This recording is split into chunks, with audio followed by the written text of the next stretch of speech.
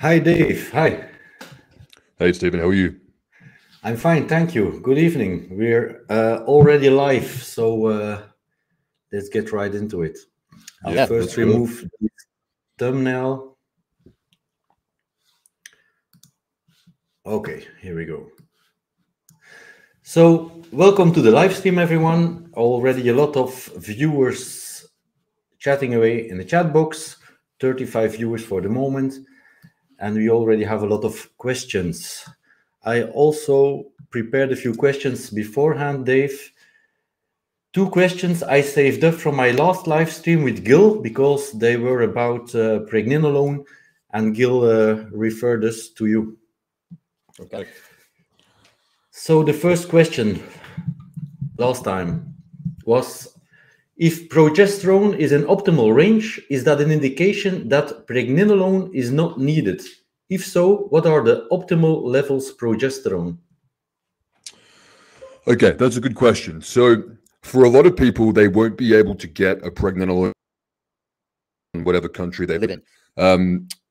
Outside of the US and I believe Germany, it is quite difficult to get pregnenolone checked. So progesterone it can act as a proxy for pregnenolone activity, but it is far from a slam dunk. Working with people on this, if their progesterone is undetectable, it is something where it will warrant further investigation, either through ordering a test via, maybe it's a bit more of a convoluted process to get that, or potentially pregnenolone, depending on what's going on. The issue that guys are going to have is that pregnenolone supplementation often, but not always, and this is why pregnenolone is so difficult to work with. It's a very unpredictable hormone. It will often increase progesterone quite significantly. If a guy already has robust progesterone levels and he takes pregnenolone, he can take his progesterone levels up to a point that it becomes super physiological or anti-androgenic. Unfortunately, progesterone in high levels will not only act as an androgen receptor antagonist, binds to the androgen receptor and will compete with testosterone, DHT, etc. But it will also inhibit 5-alpha reductase. So this is why when you take pregnenolone and you don't need it, or you take too much pregnenolone, already have healthy progesterone levels, you will often get anti-androgenic symptoms. And one of my favorite terms for this, but it's a bit of a funny term, is gummy worm dick. And for anyone who worm dick, they will know exactly what that means. You lose basically all. So in terms of what are optimal progesterone levels, in my opinion, anything that is detectable is fine. Necessarily better. And it's also what progesterone is something that we only need in small amounts in men. FDA is very against progesterone supplementation in men, and the more I have worked with guys, the more I can see why that is in practice. It may sound good on paper. You pick the neurosteroid benefits, anti-stress benefits of progesterone, and think it sounds like the bee's knees, but in practice, it's definitely not very well tolerated. So walking around with undetectable progesterone levels and they don't have any issues whatsoever. So as long as it is detectable, it is fine. Be really encouraging guys to do it. Having problems and you're having negative symptoms and your progesterone level is towards the, let's say, the bottom end range you have in the reference range is very, very strongly vary as well. Your progesterone from the bottom of the reference range to the top of the reference range is going to solve zero of your problems. It may even make them worse. In Australia, the reference range typically goes up 0.9 or a 4. I say anything above a 0.5 is fine. I believe in the States, I remember the actual units off the top of my head, but I believe the reference range goes up to about 1.5. Again, anything above undetectable is fine. My experience for guys who are maybe troubleshooting or working on this at home is if a guy naturally has high progesterone levels, let's say a higher progesterone level above the reference range. And then this is just my experience. These guys tend to be the guys who need a higher free testosterone level than the to get dialed in properly. Okay. The follow-up question on that was, is 40 nanograms per deciliter of pregnenolone low? So on my website, there is a masterclass called the Pregnenolone Masterclass. I go into this in quite a lot of detail. Very good question in terms of what level is worth supplementing and then what is a for with supplementation. So when I put this masterclass together, and if anyone's watching this, if you've got like a and you can't work or you've lost your job, just send me an email, Dave at Advanced Fundamental Health for free. But it's a 2-hour masterclass that goes into this in great detail. But thing below a 50 with symptoms and or a potential is worth a trial of supplementation. Below a 50, I would do a trial of supplementing if they're low pregnenolone. And people can refer to my low pregnenolone symptom video on this channel, which is the second one I did. And I describe in quite layman's terms and the things that kind of present clinically what would constitute low pregnenolone. If you have, if your levels are, let's say for this gentleman, a 40, and you've got symptoms, I think 25 milligrams is a good starting dose.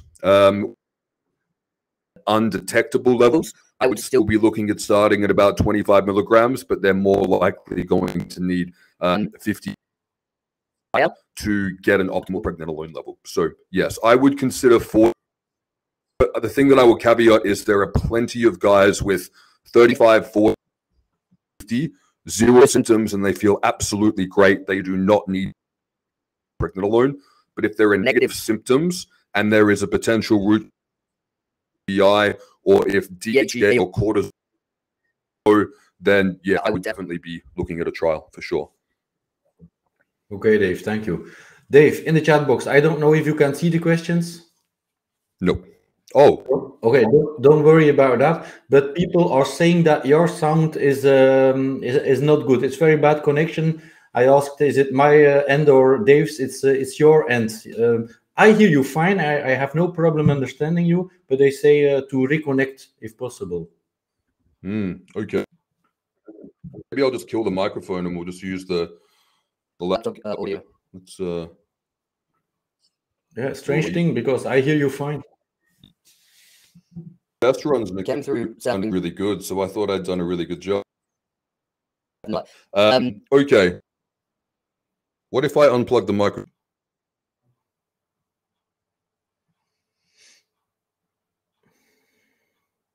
You can't hear me? I hear you now, yeah. Okay, cool. Maybe that will be better because the microphone's off now, so we're just using the laptop audio. I don't know if it's the microphone or if it's your connection. Could it be your connection as well? Getting really good speed, so I thought that this was going to be really good. I was like, yeah, today. Yeah, but for me it's perfect. I hear you fine. I see you fine. I have no problem understanding anything. But a lot of people in the chat box say, Dave's is a mess, they say. I don't know what is a mess. Okay, maybe we'll... Now they say great. Is it better? Yeah, must be. Okay. Okay, let's go to another question. I understand you fine, so I'm recording this anyway, so afterwards I will be putting out the videos in separate pieces, each time a question and an answer, so I'll be recording it in a good quality.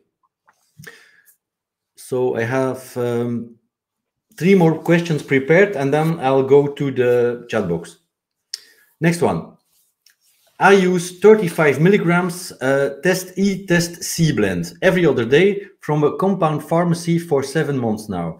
There have been times where I have serious anxiety, feelings of swelling up, high blood pressure, heavy heartbeat, where it's hard to go to sleep even, and that will last for up to 2 days and comes on about 8 hours after a shot. I noticed this more when I was using a slightly higher dose because of doing it every 3 days. I don't know what the hell is going on here, but I almost went to the hospital last time it happened. It's not regular anxiety. I can feel a surge of androgen feelings that peak out to a very uncomfortable feeling and aforementioned symptoms. He's 43 years old, 5'6", 176 pounds, work out 3 times a week, no caffeine, D3 10,000, NAC 1200, TUDCA 600, vitamin C 1000, and yeah, that's it. Okay. Firstly, I'll address the Test E blend. That's like taking a Pepsi and mixing them together. It's a complete waste of time, but it wouldn't be doing any harm. But wondering about that is probably some kind of marketing or product that someone's patented from a lab to be able to mark up. Look, in situations like this, I'm going to use this as an example to make a point. Issues like this are virtually impossible for myself to rectify on the internet because there are that need to be asked to be able to rectify this. So being able to give someone personalized medical advice based on this much information is, I mean, it's basically a coin to see if I'm going to get the answer right. So the things to be looking into, any kind of underlying medical conditions, a lot of the, I find that if we're looking at secondary hypogonadism, which in my experience is, guys I work with, a secondary, the unresolved issue that caused the low testosterone in the first place is causing the side effects from the TRT. The analogy that I use, and I'm sure I sound like a broken before, but if your car needs a service, up old Suzuki Swift, and you put a Lamborghini engine in there, it's not. And what's going to happen is you're going to rip out of the car dealership or the mechanic yard with your shiny new engine, and then you're going to start to all the other issues that maybe you were getting away with before, but now you stress on because you're putting the gas down a lot harder with a more powerful engine. This is, I would say, would cause the vast majority of side effects that I see is the unresolved root cause that led to the low testosterone. And guys are fighting against their natural biology, because if you've got a biological state which is naturally suppressing your testosterone production, and then you to put more testosterone into the body, it's not putting it into a situation would be making those levels if it could. So I would be looking at going, okay, well, what led you to needing TRT in the first place? That would be my first thing. Is underlying, I guess we'd call it learned fear, would call it anxiety. Being more highly wired will cause this. I mean, this could basically be psychosomatic. Hearing that their issues are psychosomatic because it comes with the stigma of it being, it's all in your, something's all in your head. It's still causing a very real biological cascade in the body. So it's not like to dismiss it all. It can absolutely be psychosomatic in root cause, and that's not something that people should try to be running from, and that can be present. The other things I would be looking at is, I mean, the gentleman said that he described it as a overwhelming androgenic feeling. It's very put a finger on what it's what. I mean, people can't differentiate adrenaline, so maybe you can't differentiate between androgens and adrenaline. So that's also something to be looking at. So I would be looking at potentially intolerances to carrier oils. This is something that comes up. I mean, it comes up more often than I thought it would.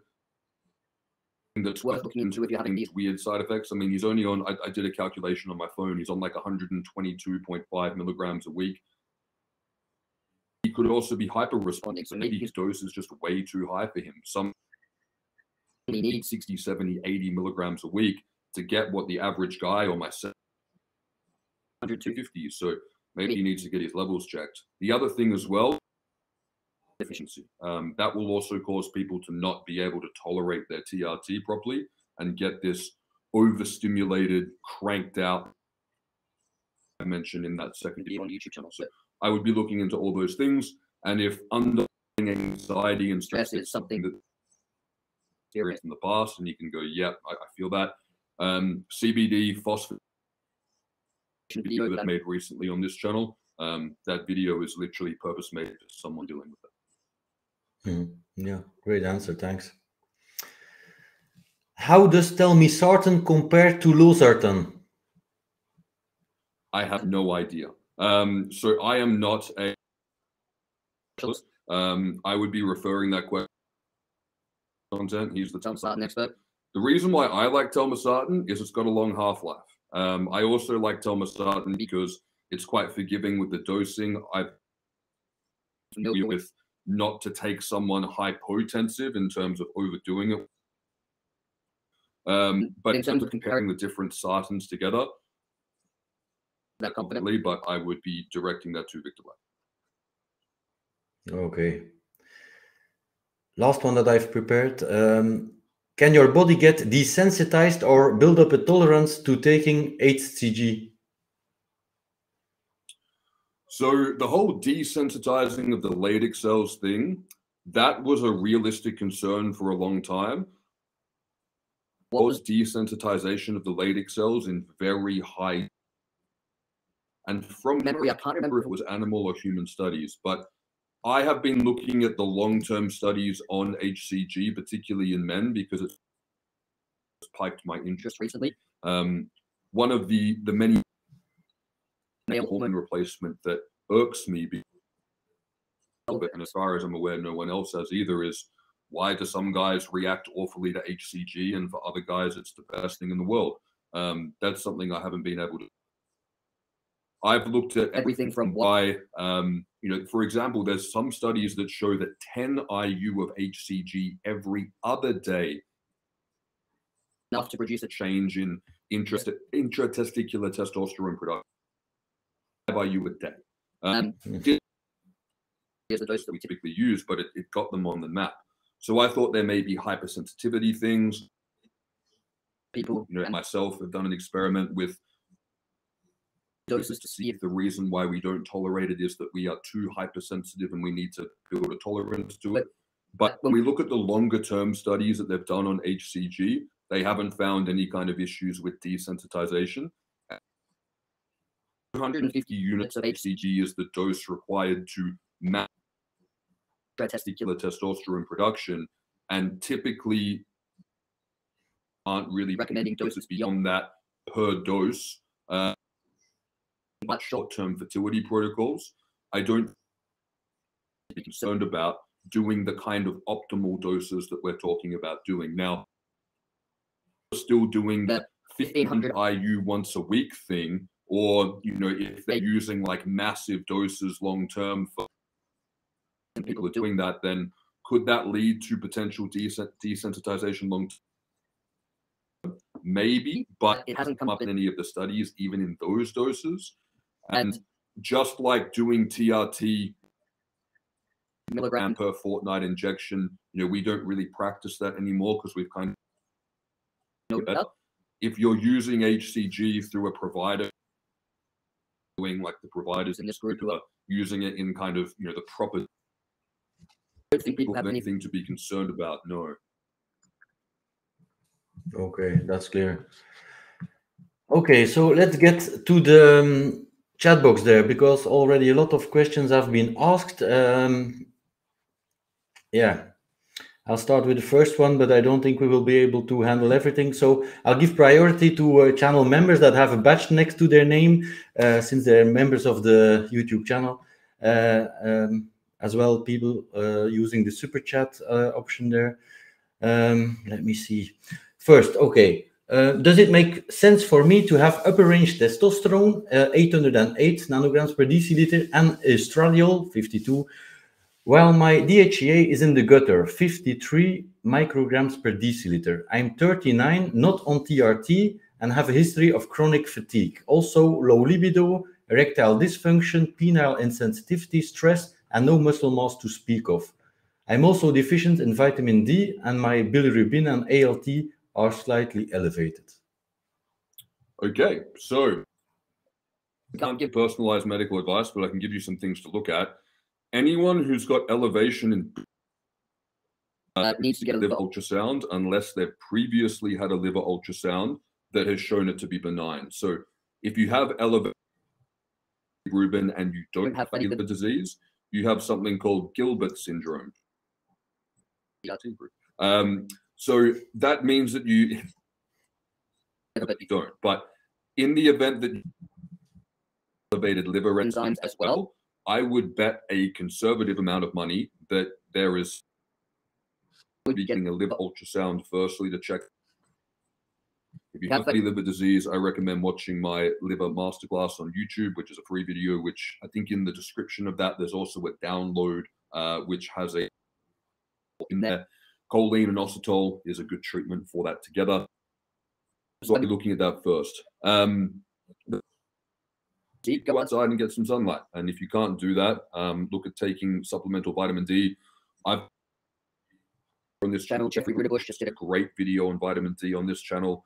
Both of them echo a very similar thing around dosing. So get your levels up for your vitamin D. That is going to help you in more ways than one.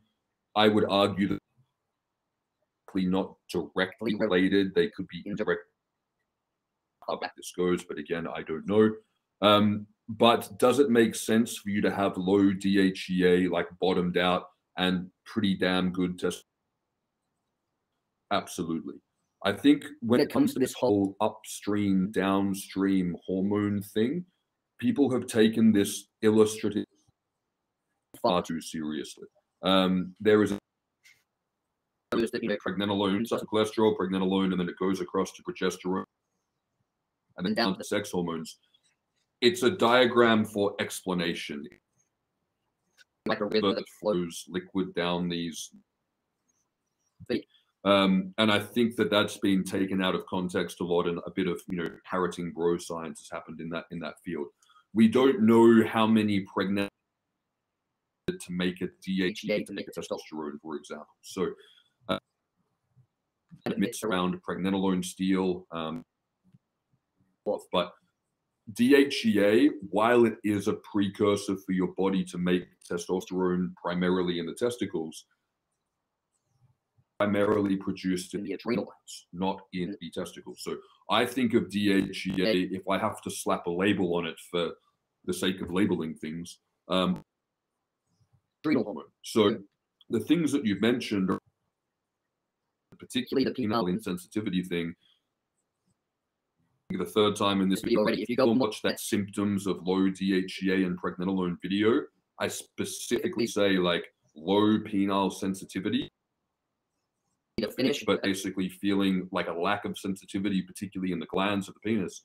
That is a hallmark symptom of low DHEA. So yes, you have low DHEA, and this is why it's so important when guys are having symptoms of low testosterone that it's a panel, because lo and behold, like your low DHEA is causing potentially that could be caused by low testosterone. So it may not be as marketable or desirable from a marketing standpoint, but it sounds like it's what your body needs. It doesn't cause suppression. Feedback loop. It's oral, like it's very easy to use. I would really strongly recommend for you listening is, although if you're in the States, you can just buy DHEA at like Walmart, you can buy it on Amazon or whatever, still treat it like testosterone or thyroid. Practitioner who works with it, introduce a dose, blood's tested, titrate up based on your blood work and symptoms. Don't just blindly dosing that you get off the internet. Do it in a supervised fashion. Because although these look like vitamin supplements and might come in the same bottle, they are very powerful hormones with very strong systemic effects. But levels up, ideally from the sun, if that's not possible, take a supplement. Disease and clear that up, and then look at treatment efficiency. Awesome. Dave, is there any evidence that TRT helps with migraines? Migraines, so I can comment on this. Evidence, no. It's helped me immensely. My migraines are postural. So mine come from an impingement in C5, C6. So a lot with muscle wastage around the, but also strengthening up the muscles that support the posterior chain to resolve a lot of the migraine issues. So depending on what actually, like if I classifies tension headaches, but it depends on what the root cause of your migraines are, if they're neurological or if they are like postural headaches. So testosterone will have a lot of mechanisms of migraines. It won't take them away because it's not going to or anything like that. But testosterone the effects of stress, so it's going to help with the stress hormone cascade of being in pain, potentially chronically if you get them a lot. But it's also going to help support a body that is in pain a lot. Chronic inflammation has a lot of negative deleterious effects on the body. And if we're looking at something like a migraine, inflammatory excitotoxic experience, this is something that is going to impact the production, synthesis, as well as accelerate, which is a three-pronged combination like shit. So testosterone is going to support someone who is in pain a lot, and depending on the root cause of the pain, help with that, but it depends on where it's coming from. I found that it helped me the most with my migraines. On the actual movement-based things, are antioxidant supplements. So we're looking at things going, okay, when we're in a migraine pain storm, what helps. I try not to take painkillers personally, but the things that have helped, oil, which again, it won't take the migraine away, but it helps. But using something like, I didn't prepare this before, by the way, it was just something like this, just an antioxidant complex. So this is like super antioxidant. It's cheap, it's effective, and what that's going to do is when your brain has elevated excitotoxicity from the potentially increased levels of glutamate, again, it's not take the migraine away, but if you find that you can do maybe some exercises, some antioxidants, even things like injectable glutathione as well, combination might be able to bring 20, 30, 40% that allows you to cope or manage with it to the point that you don't painkillers or you can get through the day. Thank you, Dave. Very well. My doctor has prescribed me 1 milliliters every 10 days, Testosterone 250. In my country, we are far away in TRT methods. I am thinking to split the dose, 0.33 milliliters every 3.5 days. What are your thoughts? Yeah, so in the UK, for example, testosterone because it is so much cheaper, like ridiculously cheaper. Australia, there was a period from, I think it was 2018, where for about 18 months, so we typically use Primatine, which is an anthay. That, by the sounds of it, someone forgot to order it in and then no one fixed it. So we all ran out of an anthay for like a year and a half. Ridiculous. So we all had to fall back on the only thing we had available. So when we did that, you know, before I was a member of this channel, before stuff was common knowledge, so we were kind of still working out what to do with things. So we all swapped from enanthate to Testosterone and did protocols, and no one had any issues whatsoever. So you're prescribed 170 every 10 days. So I would be looking at Testosterone in the same way that you would be looking at cypionate or enanthate, which is 2 to 3. The thing that I would caveat though is that a decent Testosterone is both propionate and phenylpropionate, which are fast-acting esters. So Testosterone is something you will still get away with twice-a-week injections, but you are going to get more of a spike immediately post-injection, like enanthate. So often do better injecting more frequently than something like enanthate. Is it needed? No, plenty of guys do just fine doing it twice a week. But if you notice a big variance day after injection versus day before injection, I would look at doing, 3 times a week, every other day, or even daily injections. And then what you can do is you can take that glass ampule of sustanon that you get, and you can just transfer them into like a sterile vial, and then you can just draw and inject a day or twice weekly with insulin syringe. Okay, thank you, Dave.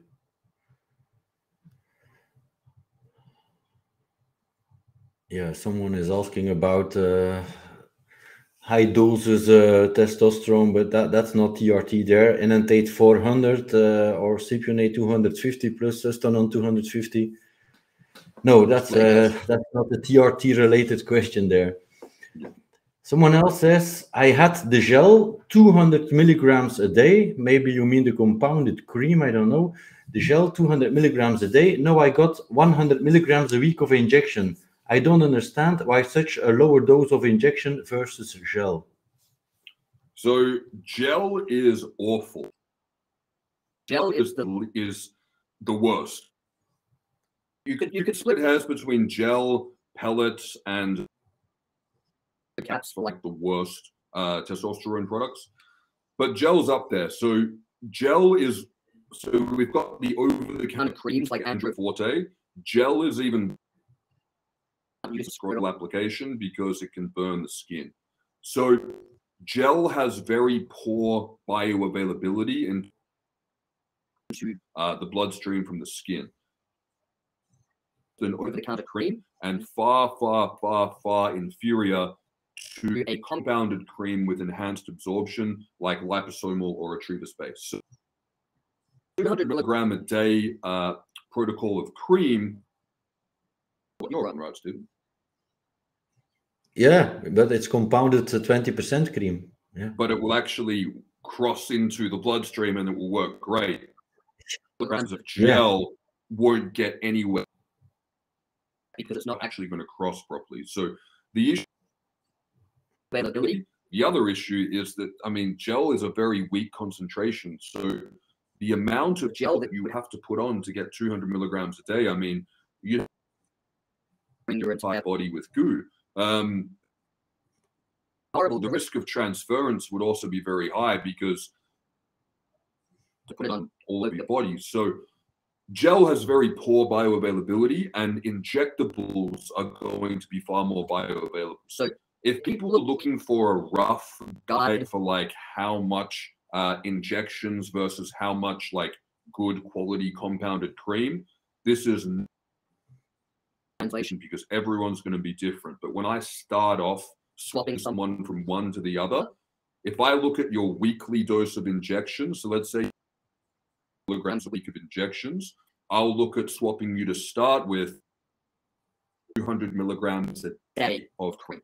And that's how starting dose. So obviously it will need to be titrated.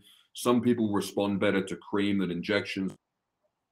But I find that's a pretty good starting. Finding an equivalent dose. So weekly dose of injections is a daily dose of cream in terms of the milligrams of testosterone. But when we're looking at commercial preparations of creams and gel, I often in it for it to work properly.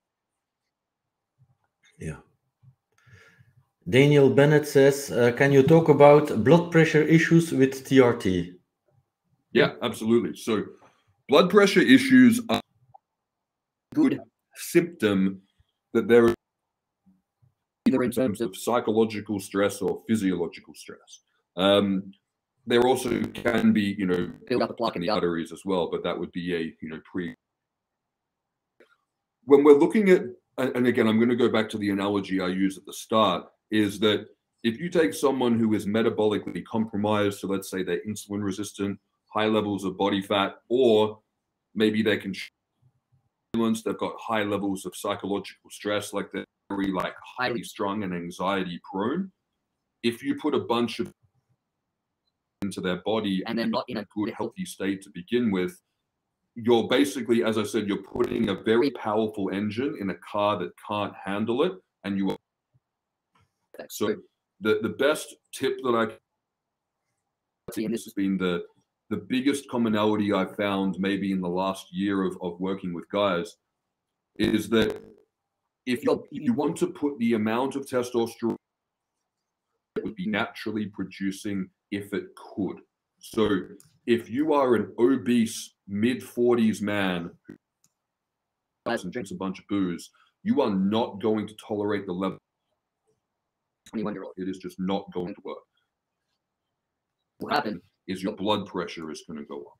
So if you are dealing with high blood pressure, or compromised, if you are in one of these situations, using testosterone can be a good way to get you from where you want to be. But you have to make that commitment to go, okay, I'm going to use this intervention, which is Jay Campbell's term, to go, okay, I'm going to take the testosterone that I want to be making that to allow myself to get to that point in an expeditious. If you've got incredibly low testosterone levels and you're out of shape and you've got, you know, a small amount of muscle and a large amount of body fat, it's very difficult. Cycle extremely, extremely difficult. So if you're going to, okay, I've gone off track, I'm pretty far off track, I want to get on track, and I'm going to make that commitment, you can definitely journey, but you need to, what I say, meet the medicine halfway in the testosterone to get you to where you want to be, because injecting testosterone into yourself is not going to just turn you into the man that you want to become. It's not going to do that. It took me years to work that out when I started. So high blood pressure, my recommendation is to, I also like to use things like ubiquinol, as well as things like mindfulness meditation, cutting excessive caffeine, working on cardiovascular fitness, all of those things, putting a pharmaceutical in. But if you do need the pharmaceutical to bring it hypertension in the interim, by all means, but don't rely on them. If you are using a physiological amount of testosterone, it shouldn't be causing you hypertension. If it is causing you hypertension, it's because testosterone into your body that it can handle at that. And you need to go, okay, what do I need to do to be able to tolerate this medicine in a healthful fashion? And usually for people improving cardiovascular health. Mm. Yeah, sure thing. I had another broad general question. Can you share your knowledge and your view on androgen receptors, their up and down regulation on TRT? Is that a dose-dependent thing? Yeah, good question. So I often explain to people with the, I guess we call them an old-fashioned now, is that if the ball is flying around the pinball table, it points until it hits the bumpers. So I visualize testosterone. You can have a whole bunch of balls flying around the table, but they don't do you any bumpers and doing things. Testosterone is literally anything until it binds to an androgen receptor. So receptor availability is just as important as how much testosterone you have in the body. The problem is we can't do a blood test to go, what's your androgen receptor levels? But we can use things to kind of guess and determine. When we, and this is one of the reasons why, you know, if you've been in the group or you've watched the other videos, you know, Justin, Jordan, Gil, everyone has been saying basically the same thing, which is your free, or what level you need versus what level he needs versus what level I need is all going to be different. And one of the factors that's based on is your androgen receptor expression. Now, some of this is going in terms of set in stone, and some of it's also going to be how your genes are expressing based on your current state of health, what you're doing, and what you've been doing for. So things that are going to help with androgen receptor expression, in my opinion, levels of fat-soluble vitamins, so vitamins A, E, D, and K, as well as body fat percentage, metabolic health. I believe that those things are going to be what dictates how well testosterone treatment based on what I've observed. Vitamins A, E, D, and K, you can Google, you know, all of those as well as estrogen receptor expression. And you can see that all of them have mechanisms around that. It's one of the reasons why, you know, getting sunshine is great. You know, getting your vitamin K up, whether it's via supplements or all of those things are really important. Eggs, superfood for testosterone. All these things, very rich in fat-soluble nutrition. These are going to be things that are going to impact how your androgen receptors express, and also, lo and behold, how you subjectively respond to your T. Now, I've seen in the research, and I'm sure that I haven't read every single piece of research on this, but from what I've seen and from what other people have also echoed, is that in response to bioidentical testosterone in physiological doses, don't downregulate. A lot of receptors, like let's say certain types of dopamine receptors, actually upregulate, not downregulate. So while some dopamine receptors will downregulate, some will actually upregulate. Same with some serotonin receptors as well. And from what I've read is that the androgen receptors will up response to androgens, not downregulate. Now, with androgenic anabolic steroids, so hormonal analogs, or if you're using a physiological dose of testosterone, that may not be the case. But in the context, it seems that they upregulate, not downregulate.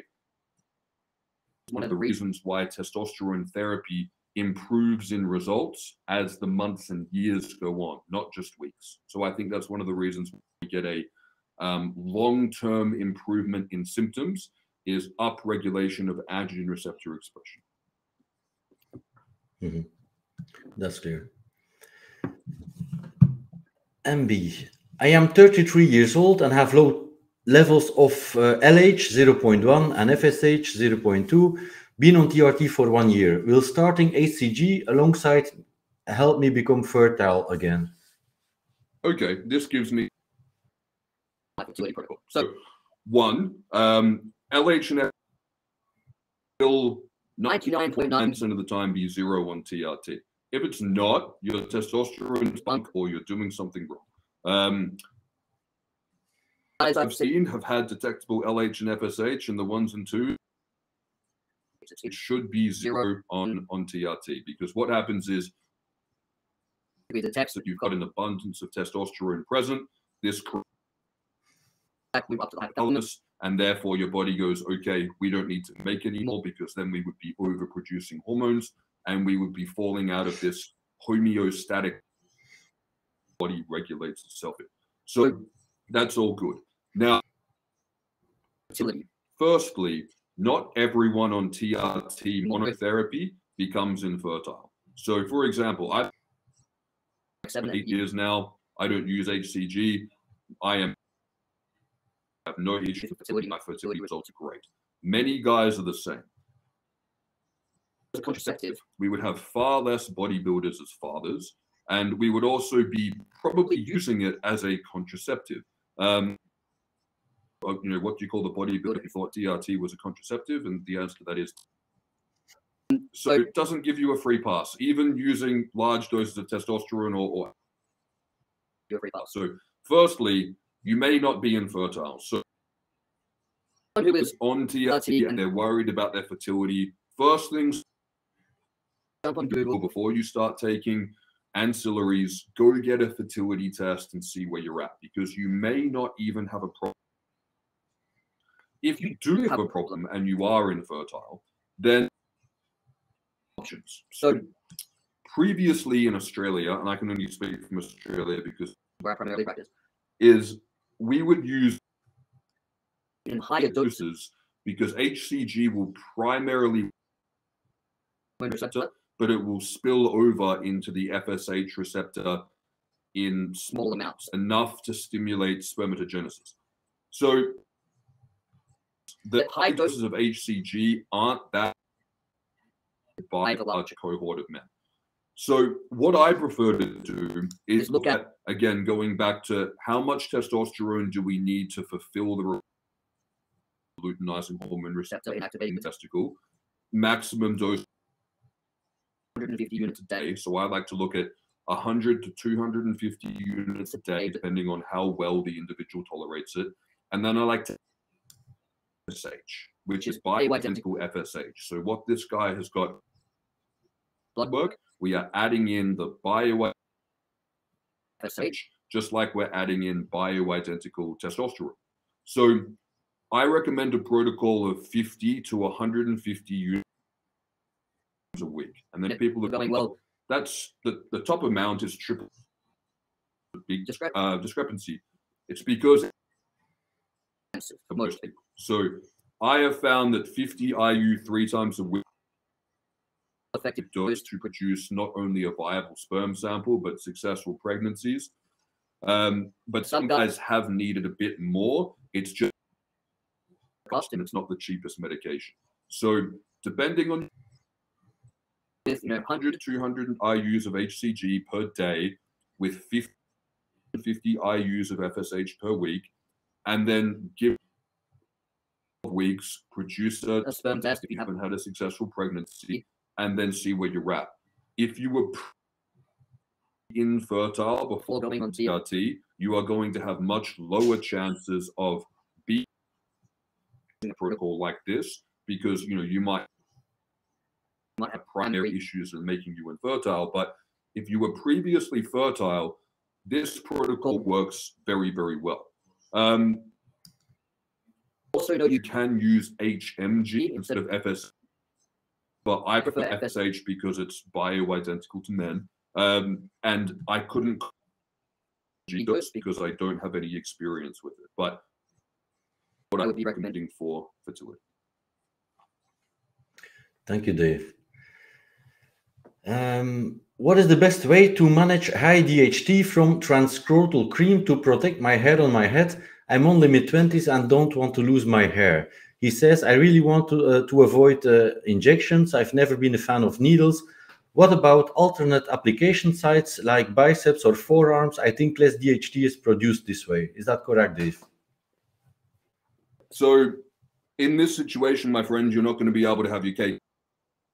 You're going to have to pick some things here. So if you're not a fan of injection, not wanting to lose your hair, I mean, it's like you're going to have to pick the lesser evil. So firstly, if there was a, and this is my opinion, and I'm sure you agree with me, and that's cool, go listen to them, but I am not a fan of any of the DA. I do not currently think that there is a safe and effective hair loss. If there was, I probably wouldn't be bald. Scalp micropigmentation, that's what I had done. So I am not a fan of even topical dutasteride because I treat the guys from that, and I wouldn't wish that.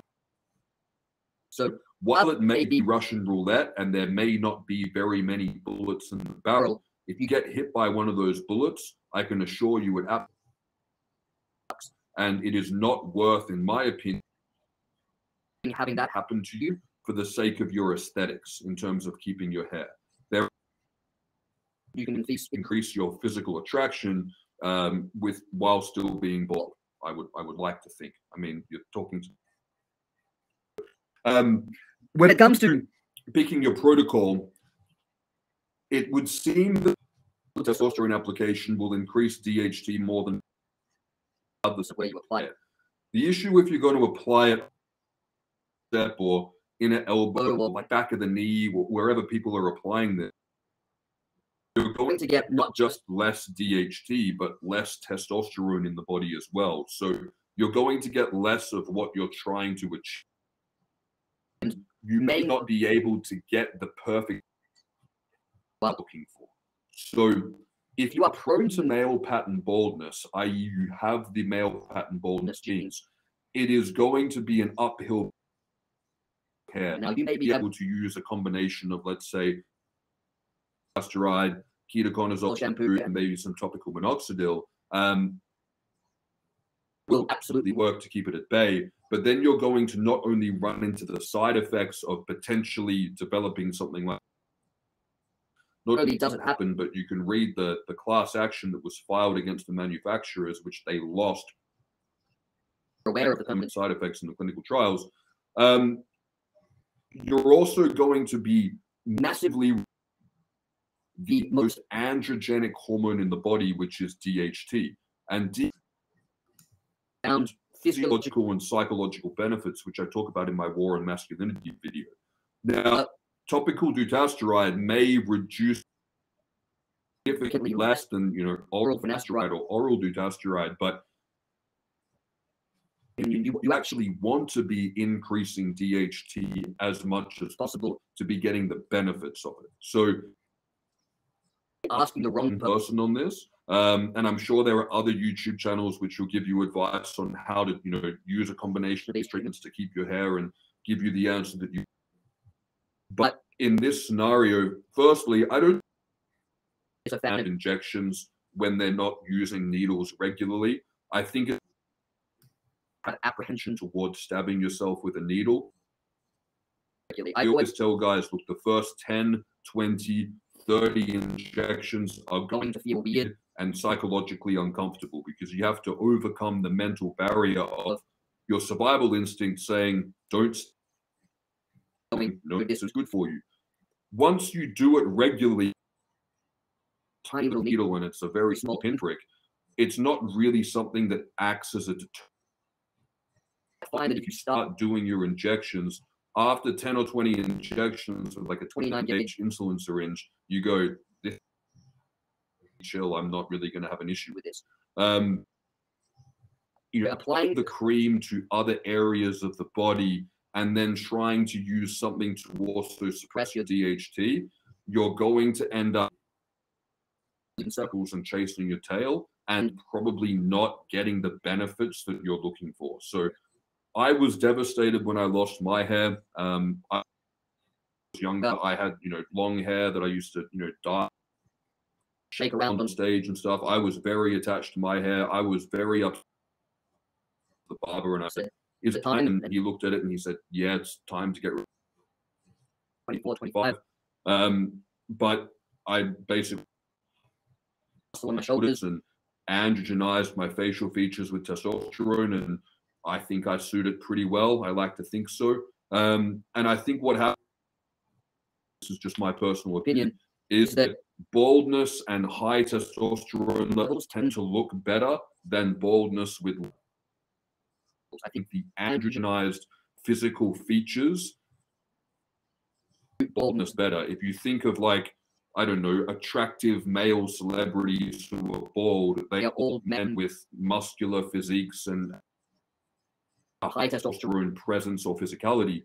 So I would be saying, well, if you haven't started TRT and you're worried you're going to look bad bald, find that you suit it a bit more once your body, you know, androgenizes as a response to your treatment.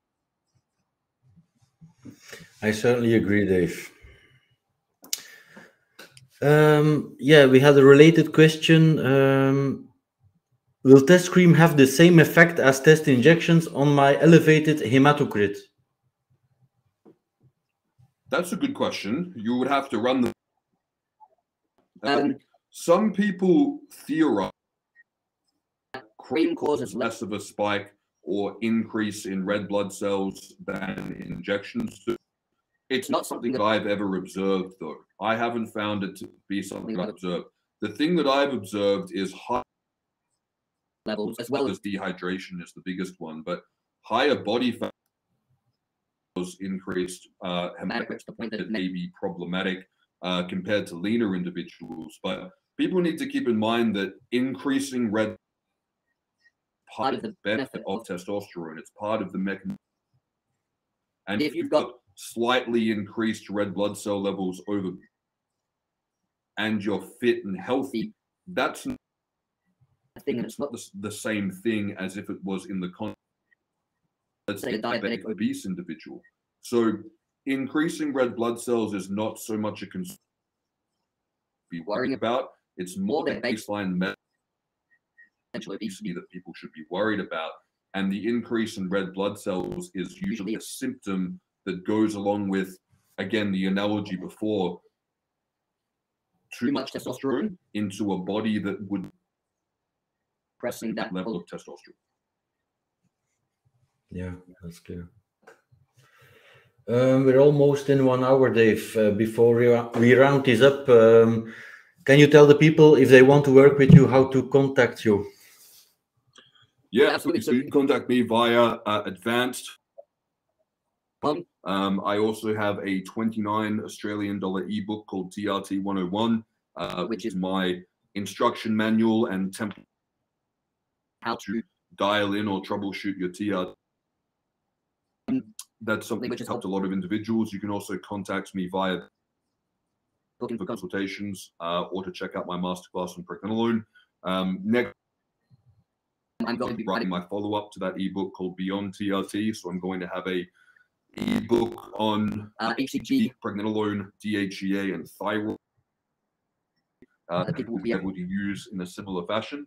But yes, if you'd like to reach me, that's my website. I'm sure there'll be a link in the description as well. You can contact me via there. Okay, thank you very much, Dave. Thank you, everyone that's still watching the video till the end. Make sure to give it a thumbs up. I'm just checking the chat box if there was any question I've missed. Something not too complicated or personal. How to find a good doctor. How to find a good doctor. If you're in the United States, it's very easy. You work with one of the amazing providers that are in the TRT and hormone optimization group. I mean, I'm assuming that this gentleman's in America. Absolutely spoiled for choice. I mean, in a lot of countries all over the world, there's not even a single competent provider. So, I mean, Elevate Clinic, at Restore, Jordan Grant, Jeffrey Ruderbush, having access to guys is an absolute privilege, because I mean, in Lithuania at the moment where you can't even get testosterone prescribed. So, yeah, you guys have got some amazing practitioners there that you can work with. Yeah, come into the Facebook group with the same name as this channel. We have a lot of experts in there, as Dave is in there as well. We have a list of clinics and practitioners in the United States and some in Canada. Yeah, very, very difficult in some countries here in Europe to find anyone really. Like here in Belgium, it's just the same. Most doctors are just clueless. You can't find one endocrinologist that is into TRT.